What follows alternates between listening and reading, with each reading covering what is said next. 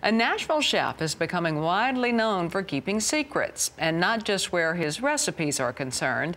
I take you to the Secret Society tasting counter at St. Stephen in this week's Farm to Fork.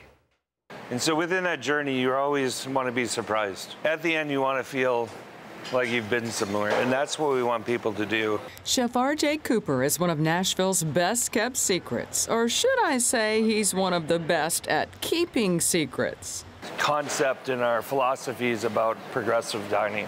We will never tell you the dish because it's got to be a surprise. The Secret Society at St. Stephen is a 10-seat multi-course tasting menu where diners sit at the counter overlooking the open kitchen. It makes it a more intimate experience where you're really having a conversation with my chefs and myself, and you know, they're taking you along the journey and the path because you don't know it, we do. And there's a story behind every dish and why we're doing it. Cooper is a James Beard award-winning chef. He describes his surprise menus as modernist and progressive.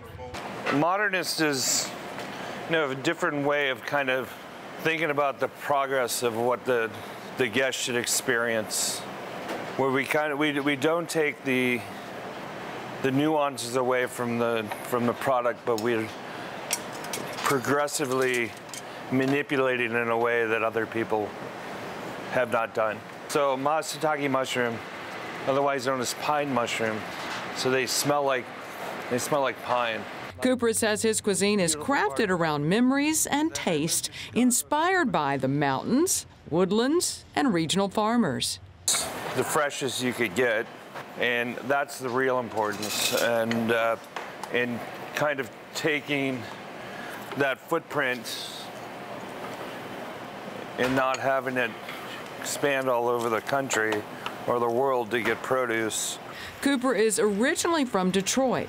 After getting his culinary arts degree, he ran restaurants in D.C., New York, Atlanta, and Alaska before making his home in Nashville, creating the Secret Society for foodies who really want to have an experience, not just a meal. So good. And when we share that with you, we want you to feel like you've learned something as well. Not only about the chefs and myself, but you know what the soul is in each dish and in each ingredient that we want to showcase. And Chef Cooper says that they get some of their beef from Japan, where the rancher feeds his cattle red wine and sake leaves.